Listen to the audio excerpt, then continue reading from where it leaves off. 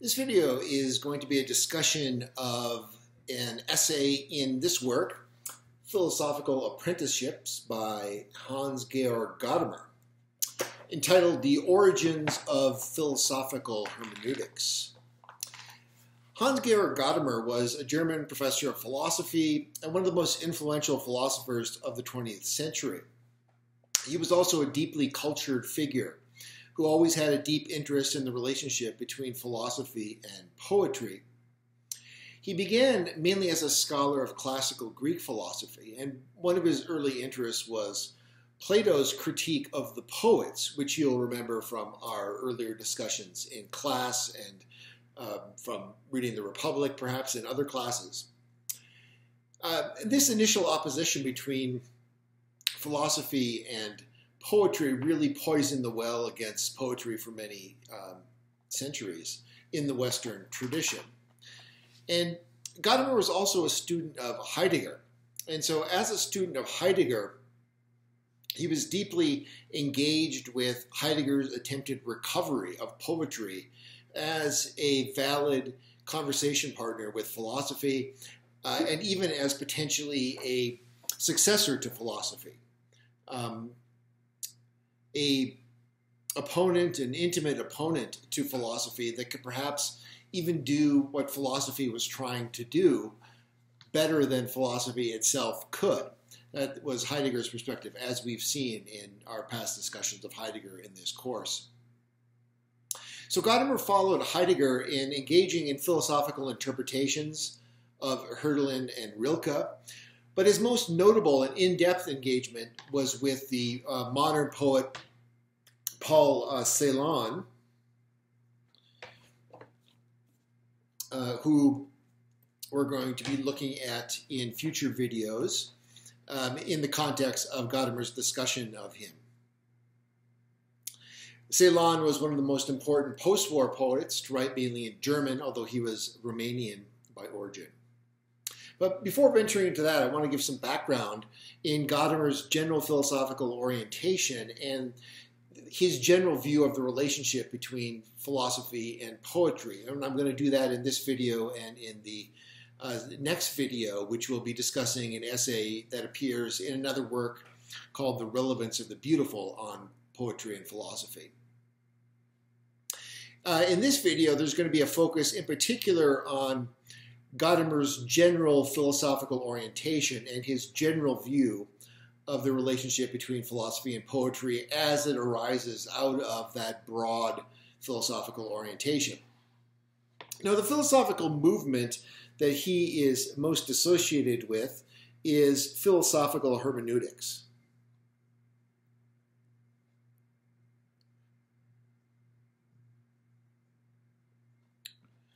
Philosophical hermeneutics.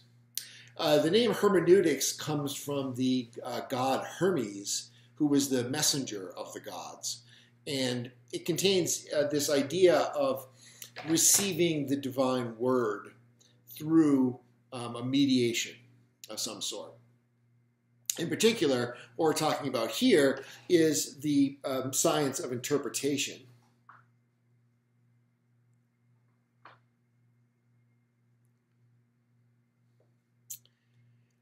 Or the notion of interpretation as the basis of philosophy. So that's going to be the philosophical transformation of hermeneutics from the mere science of interpretation to the notion of interpretation as the very basis of philosophy itself. And that's where you get philosophical hermeneutics. But originally, hermeneutics was understood to be a specific science, one among many, and by no means coextensive with philosophy. It was understood to be the discipline that explores the principles, rules, and methods of valid interpretations. And originally, this was developed, especially in relation to the Bible, and especially in Protestant countries, where you had the notion of a Bible-based Christianity, and the first efforts were being made to establish the Bible as an independent authority, which required doing things like establishing a stable meaning to the text, and that's where hermeneutics came in. So hermeneutics was always a science or a discipline that flourished in the Protestant territories, which of course encompass much of northern Germany. So originally hermeneutics was developed in relation to the Bible. Hermeneutics has always been related to the problematic of understanding. This is more fundamental than translation. It's one thing to, of course, translate the Bible from, say, Hebrew or Koine Greek, but it's quite another thing to understand it. And the more fundamental operation is understanding, because you can't even begin to translate something if you don't understand it. So we could say the fundamental question of hermeneutics is, how do I understand a text? How do I understand a text? That's what hermeneutics is concerned with. Okay, so how do I understand a text? How would you say I understand a text? What is a text? This is a question that we're going to come back to actually full circle, and that helps to explain Gadamer's interest in poetry. But to begin with, just starting at a very elementary level, what is a text? What's a text made up of? Well, here's a text. What do I see? I see a lot of white, but I see some black there too. And what does that black represent? Well, it's words. I start with the words. Okay, so I understand a text by understanding a word, or the words of the text. Is that enough?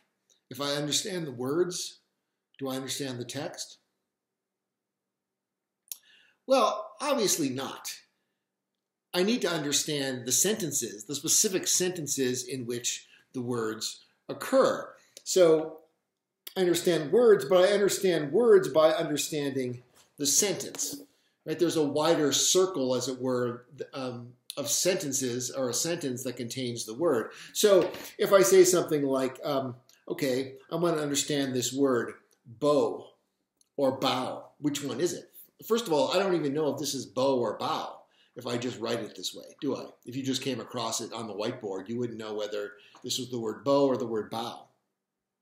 What is this? Is this a tie and a ribbon? Is this a part of a ship, the bow? Or the bow, part of the ship is the bow. Is this a gesture of respect, a bow? Is this a weapon, a bow? There we go. Is this a shape of a part of a building? Is this literal or metaphorical that I'm, using this word? I can't answer any of these questions without knowing the sentence. Okay, well, so let's say I have a sentence and I provide the sentence for this word, and the sentence is something like this. Oops. That's not what I wanted to say.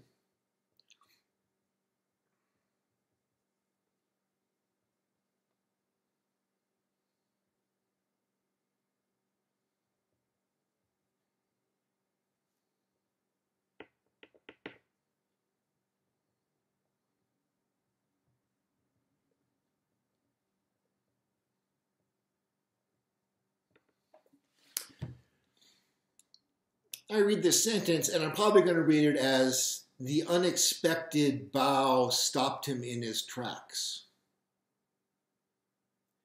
Probably, but not necessarily. Maybe it's the unexpected bow stopped him in his tracks. Can we tell which? How do I understand the sentence? Well, again, this reveals that understanding a sentence is not enough without understanding it in its context, in the context in which it occurs. What are we talking about here? Is this a sailing story? Are we describing a sailor walking across, a beach and encountering part of a ship and being shocked and stopped in his tracks because he wasn't expecting there to be a ship there? Is this a detective story where a detective is investigating a murder that was committed with an arrow, and he discovers in the house of someone who he never suspected of being the murderer a bow, a weapon? Is this a history of Japanese society where the emperor bows to someone who's a mere peasant, and this person is stopped in his tracks with shock that the emperor would bow. A famous episode, unknown episode in Japanese history, the humble emperor. We're just making this stuff up, but it's to illustrate the context, the importance of the context here. So there's got to be sort of the broader story in which the sentence occurs, or the broader text, if it's not, the best understood as the genre of a story. Okay, so this suggests, of course, the important role of genre attribution. We want to know the story, we want to know the genre of the story. We want to know the origination of the story, a bunch of different things that would arise in our attempt to understand what the meaning of this little word is, and what this sentence that it occurs in is, and so forth. So what this points to within the discoveries of hermeneutics is the importance of holism. Holism, this refers to the idea of the whole, the importance or the primacy of the whole in a certain way, that understanding requires the context of the whole text, the entirety of the circumstances in which it's written, the historical conditions of its origin, the psychology of its author. All of these things are going to be part of the understanding. But these things, of course, that I just referred to, so the historical conditions,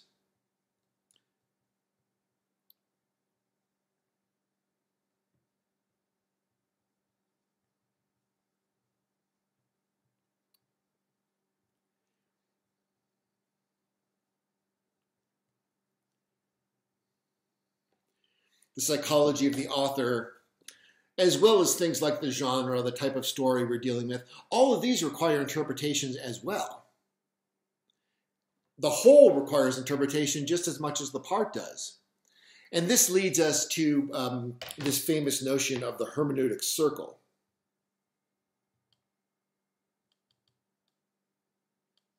Which is a circle between whole and part.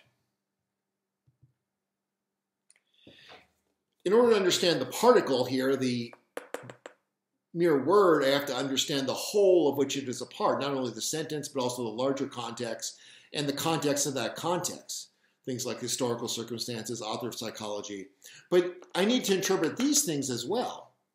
And in part, I'm going to interpret these things based on my understanding of what they're made up of, which are the particles. So I end up having to travel in this circle. And every time I travel in this circle, I have a hypothesis about what the whole is and what it means that I form and I test against the parts, but I have to also test my understanding and interpretation of the parts in relationship to the whole. So ideally, we would be able to go, we'd have time to go into more detailed examples of this, but we can't do that here. But hopefully that gives you a rough idea of how hermeneutics is going to proceed. Now that is just the basic concept of hermeneutics. But we haven't yet talked about how this gets extended to become a method of philosophy itself. And we can begin by looking at a point that we already alluded to here, that things like historical conditions or the psychology of the author are themselves going to be subject to interpretation. They're going to require interpretation in order for us to be able to understand them. And this suggests an idea, namely the idea of the universality of hermeneutics that was first developed by Friedrich Schleiermacher. And I think I will not try to squeeze his long name on my whiteboard. Take the time to do that. But hopefully the transcript doesn't butcher it too much and you can look him up. If you just investigate the history of hermeneutics, you'll find his name. And the idea of Schleiermacher was this idea of the universality of hermeneutics, that hermeneutics actually is applicable whenever you're dealing certainly with the problem of understanding something, which of course is a distinct kind of problem. It's not necessarily the same as the problem, let's say, of being able to make reliable scientific predictions. So it applies especially anywhere where there's something that could be considered to be a text. And that gives rise to the question of where is that? Right? Where do we find text? We know the obvious example of text, but when we're dealing with something like the author's psychology or the historical circumstances in which the text was written, which is necessary context in order to have an understanding of the text, are we dealing just with an additional text? Well, I mean, in a sense, because context is a type of text, namely the context. But of course, it's at a different level, a different register from the object text here. But it serves to illustrate the way in which hermeneutic problems, hermeneutic questions can very quickly ramify out beyond where they originally began. Remember, we originally started out by just trying to understand the meaning of one little word, and pretty soon we're left with trying to understand the whole historical context in which this word occurs. Okay. Now, another issue that is connected here, and I don't want to say too much about this, but since the end of the 19th century, especially in Germany, in German philosophy of science, there's been an ongoing discussion about the proper method for the human sciences. And what's the better method? Is it hermeneutic, the method I just described, or is it positivistic, which is to say, statistical methodology, quantitative, based upon the model of the exact mathematical sciences like physics, chemistry, in geology, astrology, sciences like that. And so that question of how do we understand the best method of the human sciences? The human sciences in a German context is a name that is a catch-all which would cover things that in the English-speaking world we would divide up into the humanities and the social sciences, or the behavioral sciences. And so those things, but they all deal with human beings, and so they could be grouped together under the heading of the human sciences. So that's one issue that Gadamer is also going to be addressing in his philosophical interventions, which is the question of the proper methodology of the human sciences and the hermeneutic method. And even the question as to whether, in what sense this is a method at all. Because one of the things that Gadamer is going to emphasize is the way in which understanding takes place primarily in dialogue.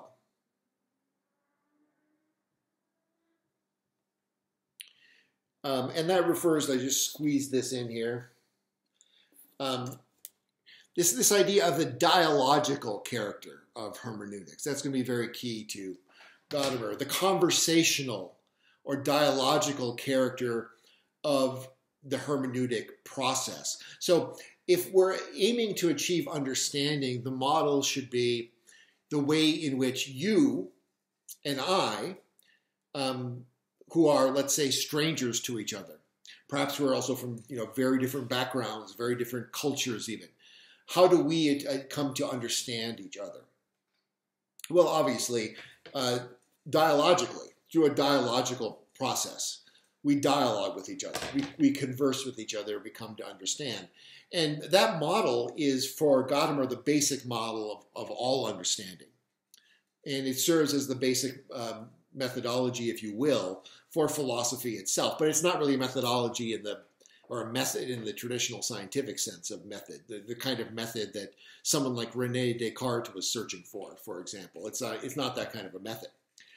It's more of an art, right? There's an art of conversation, an art of being able to dialogue. And so it's very different from, and perhaps irreducible to science. It's not possible to, equate this dialogical or hermeneutical engagement with a text or with an other that aims at understanding with the standard conception of trial and error within a scientific laboratory. They're just very different things. That's Gadamer's perspective. Okay, let's go to this essay on the origins of philosophical hermeneutics. Gadamer says that the aim of this essay is to present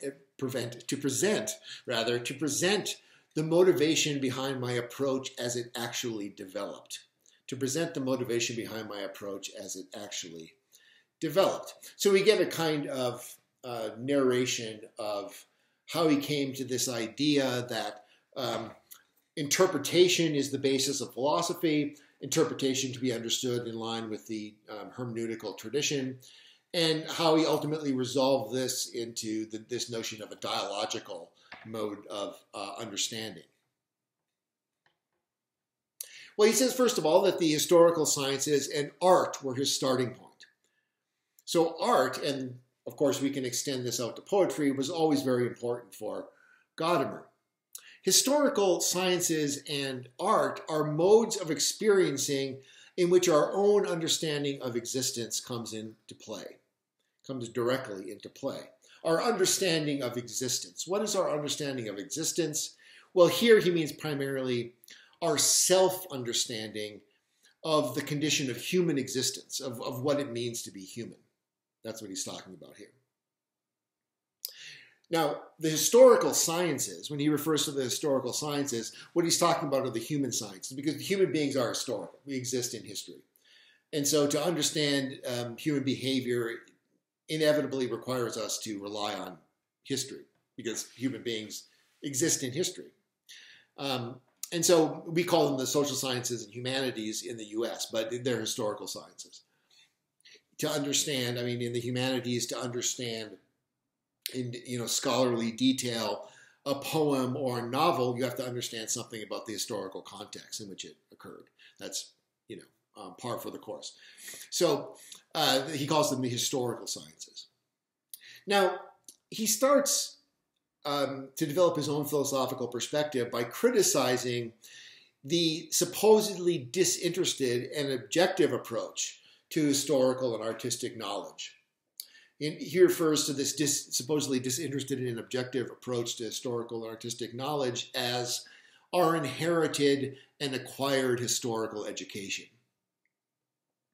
This presupposes that we can arrive at a true understanding of historical figures and events, and a true and objective understanding, a kind of disinterested truth on the model of which we can arrive at in the case of physics, let's say. And the same with the meaning of works of art, that there's a kind of true understanding of what this work of art is, what its genre is, what its meaning is, and so forth.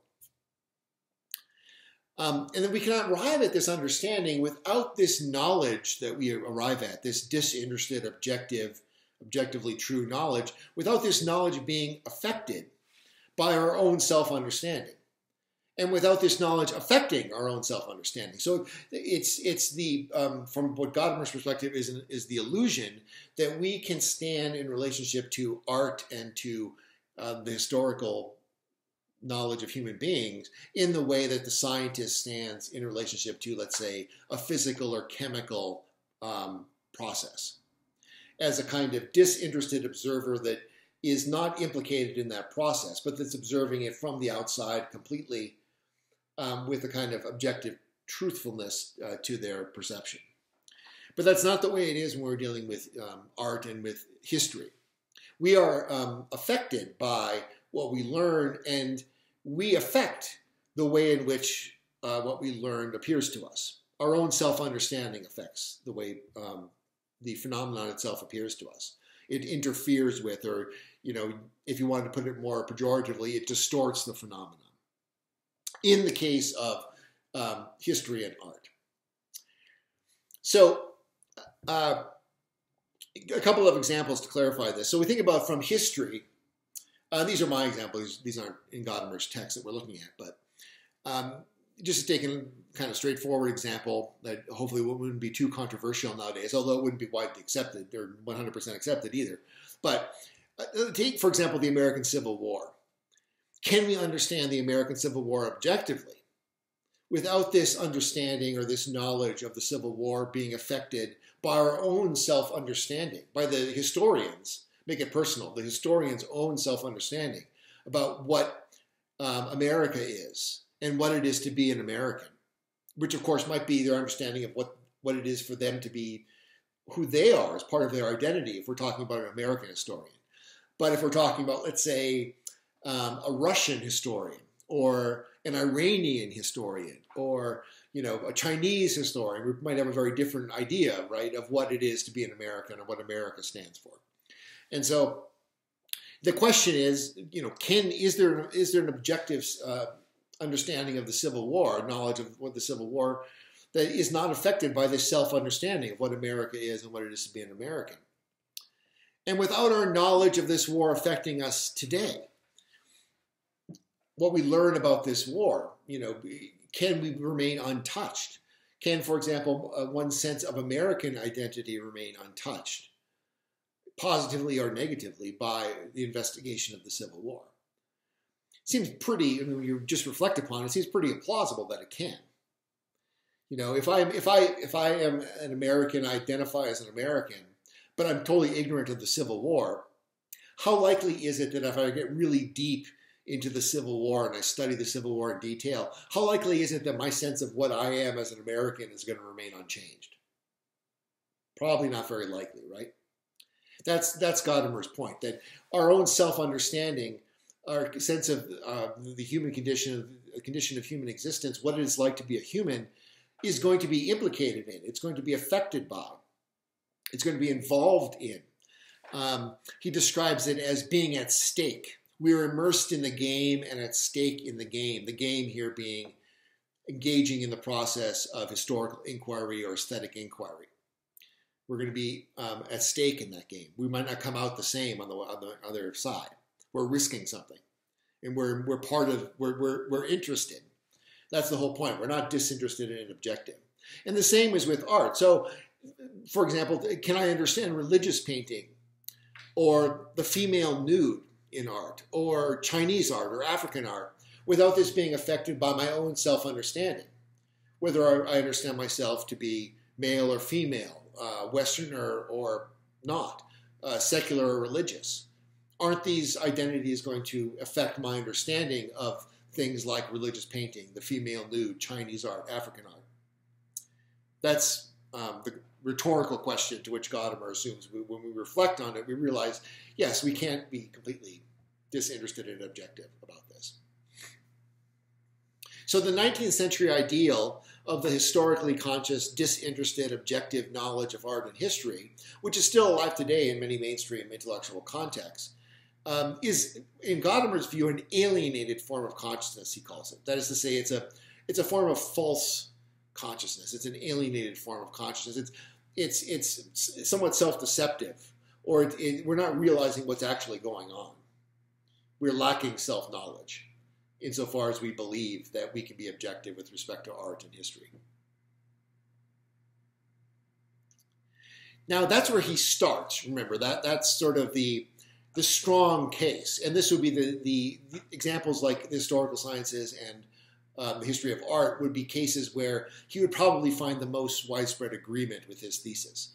But he does believe that this is really a generalizable situation.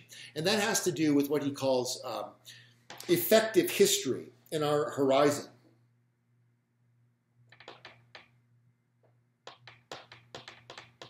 These are two important concepts for philosophical hermeneutics.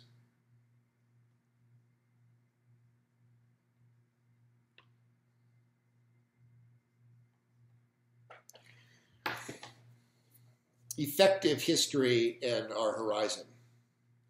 Like the name suggests, effective history refers to the way that we're affected by history, the history of which we are a part.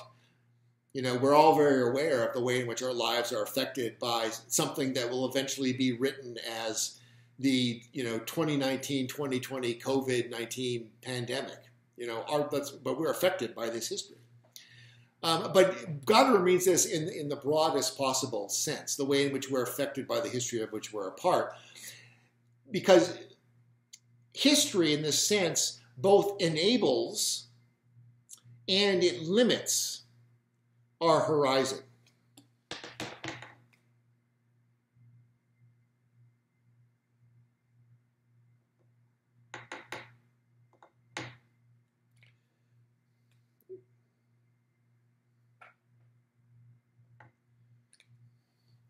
Effective history enables and limits excuse me, our horizon.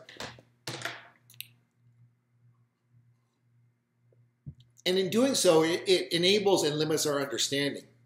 So what do we mean by the horizon? Well, okay. A horizon concerns, as the metaphor suggests, the scope of the things that we can see or we can know or understand in the metaphorical extension of the concept of horizon. So it refers to the scope of things that we can know and understand, but also the limits beyond which we are not able to know and understand. And that includes not just known unknowns, like things that we don't know because of our historical limitations. For example, I live at this point in history, so I don't know what's going to happen 500 years from now. And my knowledge of what happened 500 years ago is much more limited than my knowledge, in some ways, much more limited than my knowledge of things that happened 5 years ago. So, we don't know these things because of our limitations, but it also includes the unknown unknowns. It includes things like blind spots that we're unable to recognize, things that will be recognized in the future as our blind spots, in the same way that, we can look back at the beliefs of people 50, 100, 150, 200, 500 years ago, and marvel at the fact that they didn't recognize things that just seem so obvious to us now. Like, for example, let's say gender equality, right? But back then, pick your date, it was just taken for granted that, of course, males are superior to females or something like that. And so there will be things like that in the future people will look back at us and say, how could they have missed this? Well, they had a blind spot, right? There's an unknown unknowns, things that we don't even know we don't know. But part of the methodological standpoint of philosophical hermeneutics is to recognize and acknowledge that this is our situation, that we are affected by history. We're subject to effective history in this way, which enables and limits our horizon. Okay? So that gives us a sense of how Gadamer got started in developing philosophical hermeneutics. Now, I've just been referring to we, right? We, W-E, and our, O-U-R, our. Just who is this we and this are, we might ask. Who's this we? What do you mean by we? Well, of course, this refers to a presupposed community, however indeterminate its boundaries and its membership might be. And community presupposes a certain human possibility. Call this communality. Communality, the property of being capable of being a community. So how does this figure into hermeneutics? Well, in Gadamer's view, the communality that we call human rests on the linguistic constitution of our life world. The communality that we call human rests on the linguistic constitution of our life world. In other words, shared community is rooted in shared language. Shared community is rooted in shared language. The life world, so this is another important concept. Of course, as the name suggests, by the life world, we don't mean just the world. We don't mean just the physical universe, but we mean the world that we live in as a community and that we constitute communally, which is constituted by a shared language. So to learn a new language is to enter into a new world, but only in the sense of a life world. It doesn't mean you enter into a new physical dimension or something, or you travel to Uranus or Pluto, of course. But it means entering into a new life world, a new world that we live in and share as a community that's constituted by language. Now, of course, the many languages that there are may constitute adjacent worlds. We could call them that, adjacent worlds, that are relatively close and overlapping to each other. But they're still distinct worlds.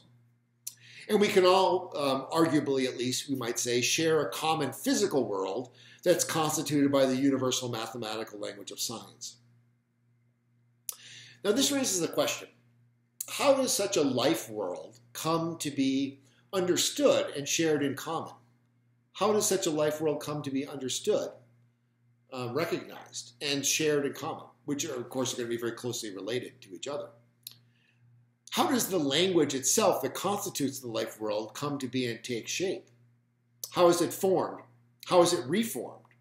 Or life world's just these static things, which of course doesn't seem to be a very plausible view. We would want to say that the world that we share and live in common is always dynamic and evolving. So that raises the issue of how language is reformed as well as formed in relation to this life world that it constitutes. Well, Gadamer's answer would be, not surprisingly, based upon what we've said so far, it happens, this language takes shape and the world takes shape by human beings coming to reach an understanding. It's by human beings coming to reach an understanding. And that brings us back to the dialogical. I smudged out my L there, but probably doesn't matter because it's barely legible anyway. But dialogical, right? Through dialogue and conversation, human beings come to reach an understanding, and thereby we constitute a life world. Okay. But at this level of generality, the hermeneutic problem of reaching an understanding more or less coincides with the exercise and employment of reason itself. So philosophical hermeneutics, becomes philosophical because it involves a certain conception of reason, namely a hermeneutical conception of reason. Hermeneutical as opposed to what? Well, again, as opposed to the positivistic understanding of reason or the mathematical conception of reason as a form of ratiocination, of rigorous deduction from fixed terminology defined in axioms, that kind of idea. That's not what we have. Instead, the kind of reason that constitutes our life world is going to have this dialogical character. So reason, rationality, and critical thinking are themselves basically hermeneutical operations. Because actually, the scientific operations of ratiocination, scientific method employed through repeatable experimentation, also the methods of mathematics or formal symbolic logic, all of these things exist only in the context of a life world. They are supported and sustained by a life world. They don't float in the ether independently of some shared communal form of life. And so the basic form of rationality is going to be this dialogical form. There's a connection there between reason and its basic character and dialogue, and the hermeneutic method as a result of the connection between dialogue and hermeneutics. So hermeneutics concerns the universe of the reasonable, anything and everything about which human beings can seek to reach rational agreement. And the hermeneutic task is the task of finding a common language. The hermeneutic task is the task of finding a common language that will enable agreement. Sometimes Gadamer refers to this as a fusion of horizons, referring back to the horizons. I have my horizon. This person that I'm trying to reach understanding and rational agreement with has their horizon, so those horizons have to come together and fuse through some kind of a dialogue. That's what hermeneutics does. So how does this reason that is hermeneutical look? How is it employed?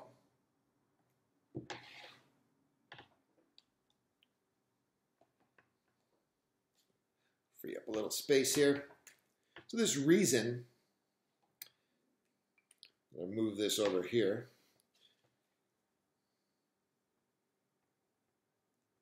Which is dialogical. Okay. See what I did there? I'll move this one up here. So this reason is dialogical. He draws on two traditions for this.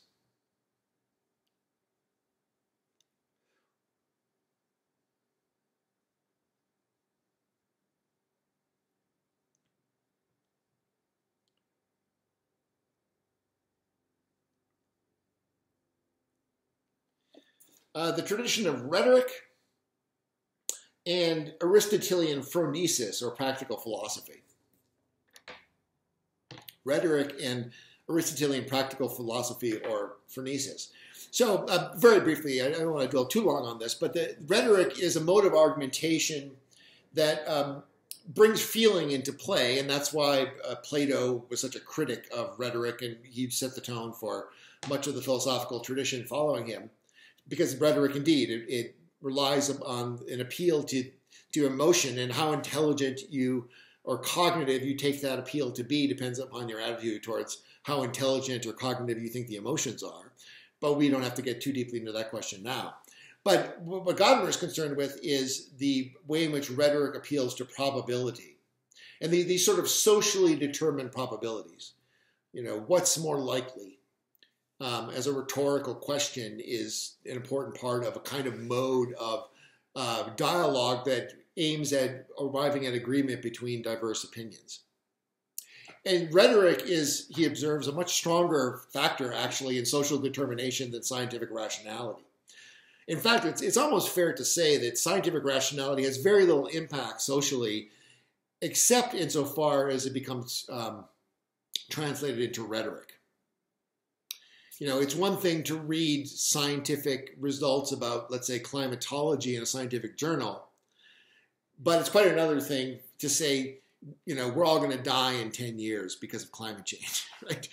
The scientific journal just doesn't give you that emotional impact. We need to have a way of translating it into rhetoric in order for it to have a social determinative factor.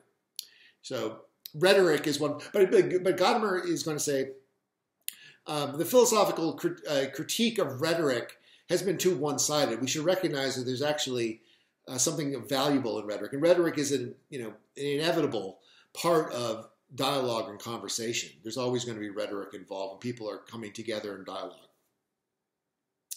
That's the first. And so the second is this idea of the Aristotelian conception of phronesis, which is difficult to translate. It's often translated as practical wisdom, as prudence is one of the traditional translations. It has the sense of tact, or sort of knowing how to do the right thing, how to seek the ethically right result, or the ethically right mode or way of acting and feeling and responding and desiring. But what Gadamer takes from this is the idea that all knowledge is historically conditioned and doesn't possess an independent foundation in certainty. Because for Aristotle, this mode of phronesis, or practical wisdom, is something that you have to be brought up in a certain culture in order to acquire. You can't just teach it to someone in terms of concepts. You couldn't, program a computer to do it by giving them certain algorithms. It's not an algorithmic operation. It involves something more intuitive. That's one aspect. Phronesis, this practical knowledge, or phronesis, involves necessarily this kind of intuitive or historically conditioned aspect that can't be reducible to an algorithm. But secondly, it also involves the ethical dimension of conversation. That all knowledge, it points to the idea that insofar as all knowledge is based in dialogue and dialogical rationality, it has this ethical dimension. In order for there to be a dialogue, there has to be a shared ethical basis or shared ethical background, however thin it might be, some kind of value-laden basis. And this is true even in science. If you think about, what makes science possible, what makes scientific rationality and discourse possible? Well, there are scientific values. Things like Occam's razor, don't make unnecessarily complicated theories. Repeatability, efficiency, communicability, the mathematization of the modes of expression. All these things are values. And so they go along with a kind of shared background of an ethical basis that scientists share with each other. Of course, we don't normally think of this as an ethical basis, but that's one of the connections with Aristotle's notion of phronesis, that in order to have an ethical life, people need to have this shared sort of tacit understanding that we share these values without even necessarily making them explicit, and certainly not following them as explicit rules. You have to have a kind of intuitive sense of, look, that theory is just unnecessarily complicated, or the sense that there's something fishy about the way in which this lab is being run, right? It has to do with being brought up within a scientific culture and in a scientific ethic. Okay, so enough on that, but that gives you at least a rough sense. So perhaps the most important connection between hermeneutic rationality and the ethical dimension of existence has to do with the way in which they come together in the act of dialoguing with another person. So Gadamer describes Plato's dialogues as his constant companions. And Plato's dialogues serve for him as the ideal model of philosophical discourse. He doesn't read Plato primarily as the founder of Platonism or Platonic metaphysics, but rather as an ideal exemplar of a particular mode of philosophizing. What is this mode of philosophizing?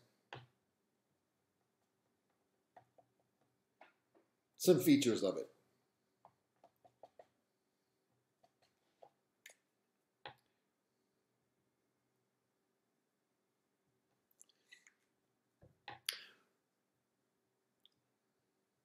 One is that it's communal. Okay, so that's kind of obvious. But it's worth noting because philosophy oftentimes has the reputation of being something that needs to be undertaken alone. You know, think about Descartes in his alone in his meditative study. And that, of course, helps to facilitate his becoming skeptical about the existence of anything outside his mind. But that's not the mode that you find in Plato's dialogues. It's a communal mode of philosophizing. It's also humble.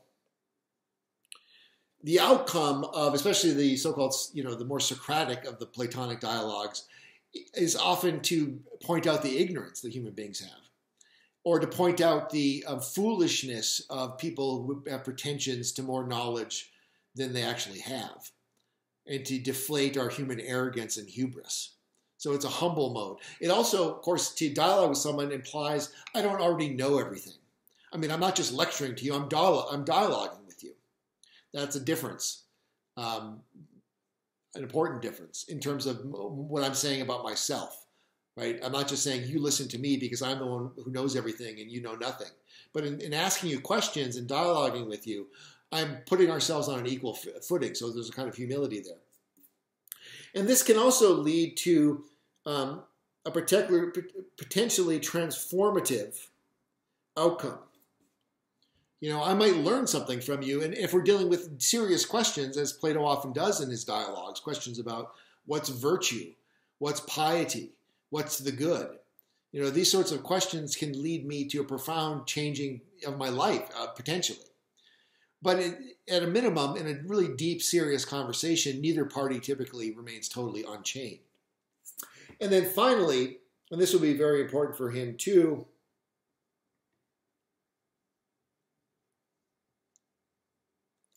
it's open-ended or non-total or totalizing. In a certain sense, dialogues always end somewhat arbitrarily. They can always be continued. As we know, we have a good conversation with someone, no one wants to hang up. There's this sense, of course, there could be a power struggle going on there too as to who hangs up on the other person. But leave that to one side. I mean, if it's a really good conversation that both people are engaged, it can go on and on and on and on. And when it does finally end, it ends just maybe as a result of the physical limitations of the people involved, right? But Gadamer takes an important philosophical lesson from the way in which Platonic dialogue has this open-ended, non-total character. Okay, so as a student of Heidegger, Gadamer is deeply influenced by the Heideggerian conception of truth, which is a conception of truth as simultaneously exposure and concealment. That is connected with this notion of open-endedness, truth. On Heidegger's understanding, truth is exposure and concealment. I don't know if you can read that, but truth is exposure and concealment. Truth is always the coming to light of something, but every coming to light of something obscures something else. Think about the visual metaphor. To see objects, they have to be not transparent. If they were transparent, you just see through them and you wouldn't see them. But insofar as they aren't transparent, they obscure something behind them. And that metaphor serves as kind of the model of truth as such. Truth as aletheia in the Greek sense, unconcealment. It implies that what is spoken out as true, even if it's recognized as true, is not everything. The concepts in which thinking formulates itself, he says, stand up against a wall of darkness. That's on page 188, I believe. The concepts in which thinking formulates itself stand up against a wall of darkness. So for this reason, every dialogue with the thinking of a thinker is an unending conversation. That's the connection between this open-endedness or non-total character. Because, in short, no philosopher has the whole truth. You know, there's this fundamental agreement here with a theme that we saw emphasized very much in Wallace Stevens. And for all I know, Stevens may have been influenced by Heidegger. I don't know. I'm not sure. I'm not a Stevens scholar. I'm not sure if he read Heidegger. But this idea that, you know, not everything can be spoken by one philosophy. Everything that formulates itself as a philosophy is always going to be partial. It's not going to be complete. Incidentally, this was an idea that Ralph Waldo Emerson also emphasized, and certainly Stevens would have been aware of that from his study at Harvard. Anyhow, back to Gadamer. So every dialogue with the thinking of a thinker is always going to be an unending conversation, and that leads to modesty and always recognizing the potential superiority of the conversation partner's position. Now, Hegel was the totalizing philosopher par excellence. We're talking about that. This Hegel, if you're not familiar, H-E-G-E-L, Hegel. G.W.F. Hegel, I believe I've referred to him in the past in this course. And Gadamer is more sympathetic to Hegel than Heidegger was, but he admits that Hegel has this shortcoming in his ambitions for philosophy and wanting to be a totalizer. Philosophy goes on and on as long as humanity does. It's never going to reach completion or absolute knowledge. And in this respect, Gadamer follows his teacher Heidegger, who criticized Hegel on this point. Here's where we come back to the connection of philosophy with poetry. We've already seen how Heidegger uses Hölderlin to open a door between philosophy and poetry, and to invite us to walk through it, leaving philosophy behind, at least metaphysical philosophy, totalizing philosophy, behind in favor of a deeper mode of thinking that's more poetic. Well, what about Gadamer? So Gadamer first sees Heidegger's choice of Hölderlin as an alternative to Hegel, who was his close friend and colleague at seminary. So it's fun to, or tempting to sort of pair Heidegger, Hegel and Hölderlin as two opposing paths, right? Philosophy can take one or the other, either the Hegelian path of trying to totalize or the path of Hölderlin, which Heidegger and Gadamer's reading is more in line with this kind of conception of philosophy: communal, humble, transformative, and open-ended or non-totalizing. Gadamer takes away from Heidegger's idea of the significance of Hölderlin as an alternative to Hegel, the idea that poetry is a corrective for the ideal of objective determination and the hubris of concepts. Poetry acknowledges and protects and preserves the fluidity of language. The fluidity of language that's necessary for good conversation. You know, if you and I are coming to each other speaking different languages, so to speak, and we're trying to come to agreement and understanding, you may not understand what I'm saying in the first way I try to formulate it. I have to be flexible. I have to be capable of expressing the same idea in different ways. And that's a kind of poetic fluidity. We've all witnessed probably examples of people who can only express their ideas in one set of concepts.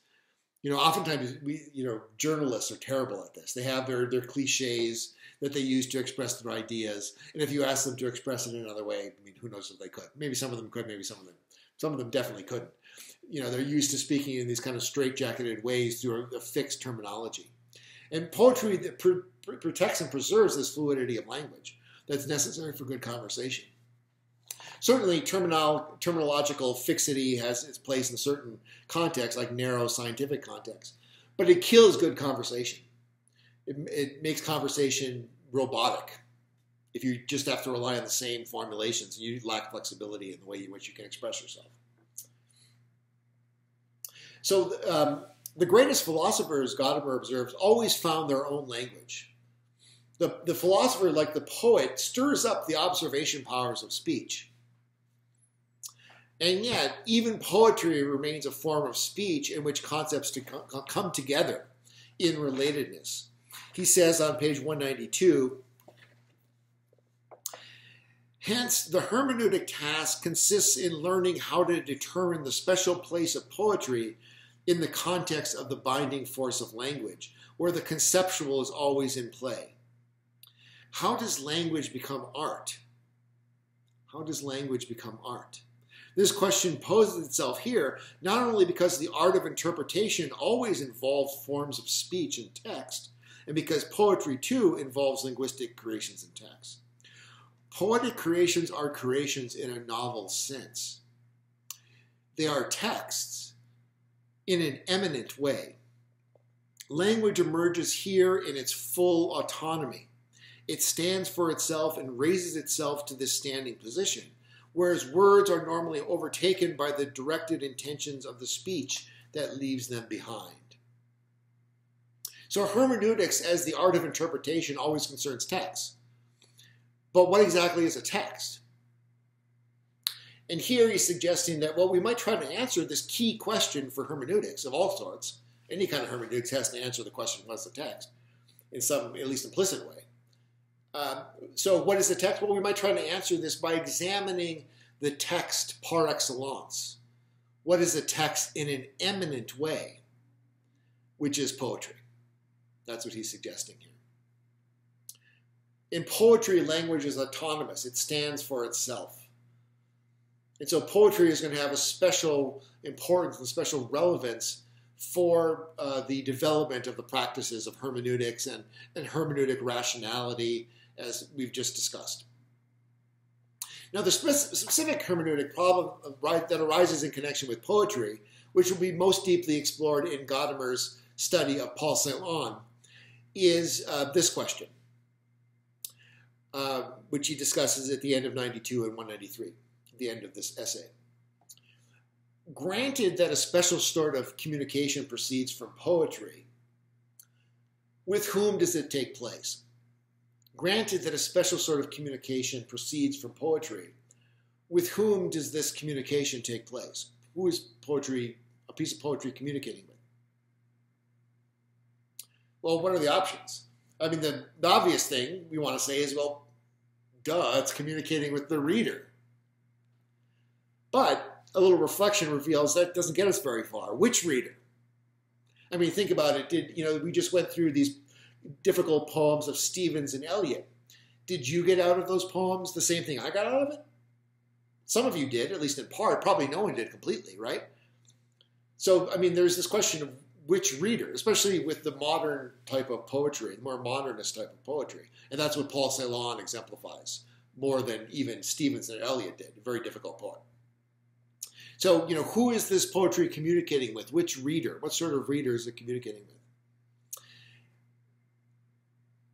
And poetry suggests, assuming that all understanding is dialogical, a dialogical relationship of a unique kind.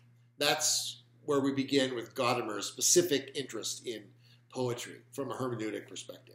Okay, so we'll want to keep all that in mind when we go through his discussion of Paul Celan in future videos.